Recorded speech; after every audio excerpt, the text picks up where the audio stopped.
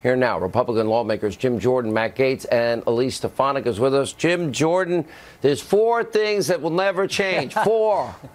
4 key facts. We got the transcript. There was no quid pro quo. The 2 guys on the call said there was no pressure. I thought the Ukrainians didn't even know the call You're better was at lists. Yeah, You're they didn't even know at aid was held at the time of the call, and of course they did nothing to get the aid released or to get a meeting with the president. Those facts have never changed, won't change, and that's why you got 7 Democrats saying, come on, Nancy, send us the articles for goodness sake. What do you think they're pulling here, Matt Gaetz? She's trying to pull. I just hope to find a woman that'll hold me as tight as Nancy Pelosi is holding on to those impeachment articles, Sean. I mean, this week we've had Nancy Pelosi. You got to get in trouble on my show. Can you save that for fake news, CNN or something? Why on my show? Sean.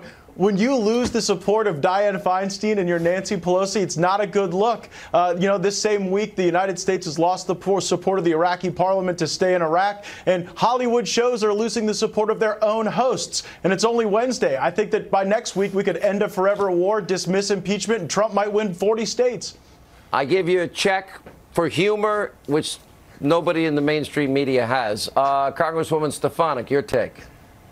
My take is that Pelosi has been exposed and the impeachment dam is breaking. We need to continue to keep the pressure up because she has no authority over the Senate. So it is absolutely audacious and outrageous that she has been willing to withhold this after urging the American people and Democrats, forcing them to take this vote on an arbitrary schedule. The real reason why I think she's holding back is she does not want to expose the coordination that we know happened between Adam Schiff and the whistleblower. And people can learn more and keep up the pressure by going to pressurepelosi.com. Sign up, donate, and join the fight and get this to the Senate and make sure that we can clear President Trump.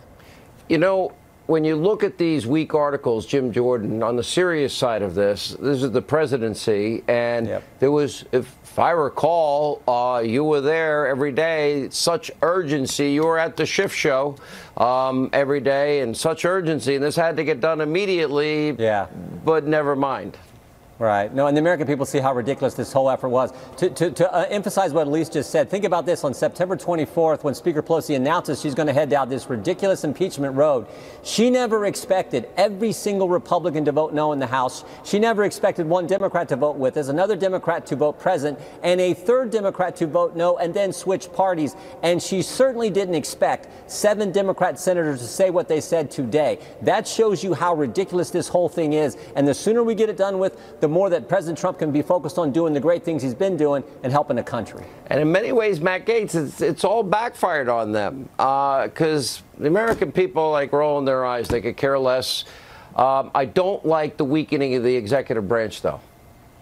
Undoubtedly, and who it really has running scared are the 31 Democrats who are in districts that Donald Trump won. Remember, Nancy Pelosi had to use political money as a weapon to threaten a lot of these folks to vote for impeachment. They were told if they did not vote for impeachment, they could not expect funding from the DCCC in their races. And so this wasn't a sincere effort to abide by the rule of law. It was a political hit job by Democrats because they have no substantive argument against the Trump presidency.